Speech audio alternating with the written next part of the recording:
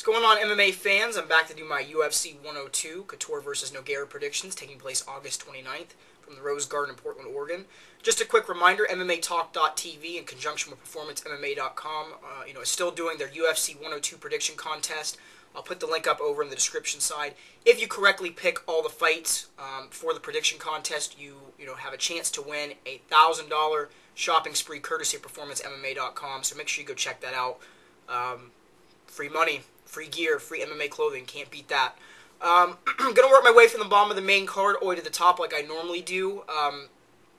First fight of the night, Brandon Vera taking on Krzysztof Szyszynski. Brandon Vera trading out of Team Lloyd Irvin.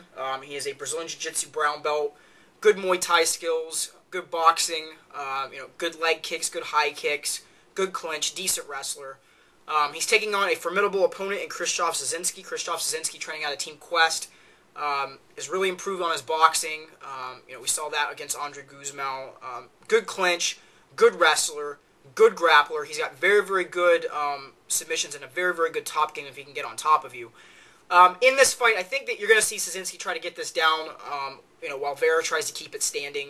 The key to this fight is which Brandon Vera shows up. If it's the Brandon Vera that's a killer, this fight could end very, very quickly. If it's the Brandon Vera that's the slow starter, this fight could drag out a little bit. I think Vera's going to come out and start slow. I think Szyszynski will get some takedowns, but Vera's good enough in the grappling that I don't see him getting caught in a precarious position. I think he'll get this back to his feet multiple times if he has to, work in and out of the pocket, use the leg kicks, use the jab, throw Szyszynski's timing off. And I think he's going to catch him late second, early third, and finish him with a third-round TKO. So that is my pick. Brandon Vera, third-round TKO. All right, next fight for the chance to either be, depending on who is the next #1 contender, since it's been tossed back and forth. It's been Dan Henderson, then the winner of this fight, Nate Marquardt, Demian Maia, then back to Dan Henderson. Who knows? But nonetheless, Nate Marquardt taking on Demian Maia. Nate Marquardt training out of Jackson's. Good wrestler, has really improved on his boxing as of late. His clinch, his leg kicks, his striking altogether has really, really improved. He's a Brazilian Jiu-Jitsu black belt. Very good top game. If he gets on top of you, you're in serious trouble. He's got an excellent top game. He's taking on probably one of the best grapplers, if not the best grappler at 185 in Demian Maia. Demian Maia training out of the Van Fight team. Brazilian Jiu-Jitsu black belt. Is improving on his hands. It's still a part of his game that is weak. Good clinch, decent wrestling. I don't think there's any surprise in what's going to happen in this fight. Demian Maia is going to try to get this fight down to the ground.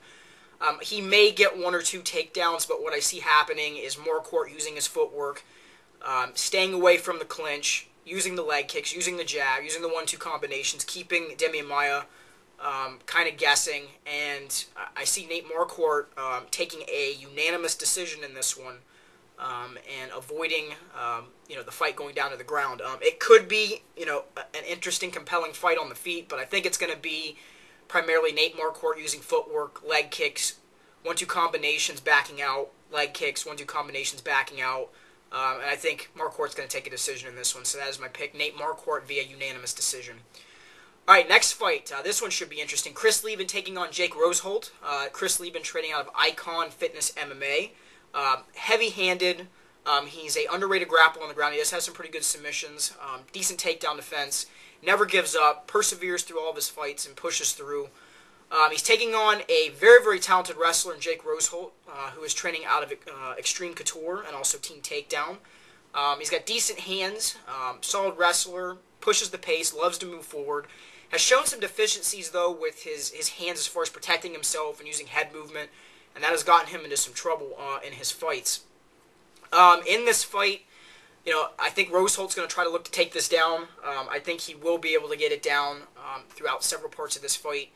I think Lieben is going to get back to his feet. Roseholt's going to try to exchange. I think Roseholt's going to make a mistake with his movement with his head, which it's just... I went back and watched some of his fights, and someone said something to me about this, and I looked at it, and yeah, he's going to run into some problems if he doesn't use head movement in this fight. I think Lieben's going to crack him, drop him, and finishes him on the ground. I'm going to say Chris Lieben finishes Jake Roseholt with a second-round knockout. Roseholt could take a unanimous decision in this one if Lieben can't get back up to his feet, but I think Lieben will get back to his feet. They'll exchange. Lieben's going to catch him and finish him, so that's my pick. All right, next fight, co-main event of the evening, Keith Jardine taking on Thiago Silva. Keith Jardine training out of Jackson's. Unorthodox striker, has very good leg kicks, a black belt in Gaida Jutsu, good wrestling, and throughout some of his fights has shown some deficiencies as far as weathering the early storm and not being able to deal with people who push the pace. He's taking on Thiago Silva, who's training out of the American Top Team. Solid Muay Thai, loves to push the pace, good top game, Brazilian Jiu-Jitsu black belt, loves to brawl.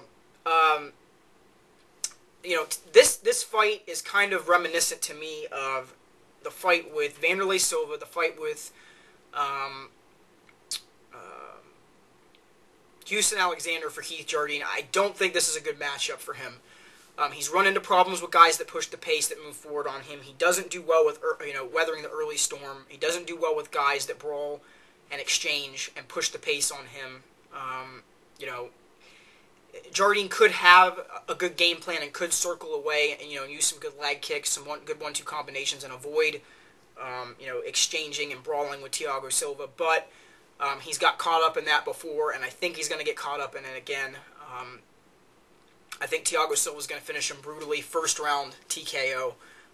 Jardine just has too many issues with that in the first round, with not weathering an early storm when guys push the pace, and I think we're going to see that again in this fight. So that's my pick, Thiago Silva via a late first round TKO.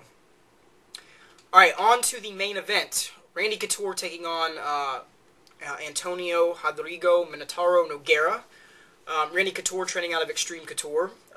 Good clinch. As far as his Greco-Roman is concerned, he's got good boxing and dirty boxing, has very good cardio. We've seen that in his fights. Solid top game if he can get on top of you. And loves to use the war of attrition style to try to wear his opponents down. He's taking on Minotauro Nogueira, who's training out of Team Nog, and also the Black House Gym. Brazilian Jiu-Jitsu black belt, Judo black belt, solid boxing, good clinch, can take loads and loads of punishment without getting into trouble and coming back from it. In this fight, I think Randy will try to keep this standing. I think he'll try to clinch when he can and use some dirty boxing and then push away, and use some good boxing. But I think what's going to happen is Randy's going to get caught up exchanging. He might get caught, which I could see happening, where he gets caught a little bit, kind of backs up, Nog moves forward on him, throws some more combinations, clinches with him, gets him down, gets on top of him, and submits him. And I think that's what's going to happen. I think that Nog will be able to get this fight down to the ground, get on top of Randy, on top of him, not from the bottom, but more so on top of him, and finish him with either an arm bar or maybe get his back and go for something from there, maybe a rear naked choke. But nonetheless, I think Nogueira is going to take this fight. I'm going to say he wins via a second-round submission. So that is my pick. Alright, well, these were my picks for UFC 102. Make sure you leave me some comments, constructive, negative, positive, as always. Make sure you check out the MMA Talk TV prediction contest. You could win $1,000 as far as a shopping spree is concerned. I'll be back tomorrow night to kind of put up like an update video about some things that are going on in MMA and talk about a lot of different news and things that are going on. I also will have an interview up here in the next couple days that'll be exclusive with MMA Talk TV, so look out for that. So on that note, you guys, have a great day.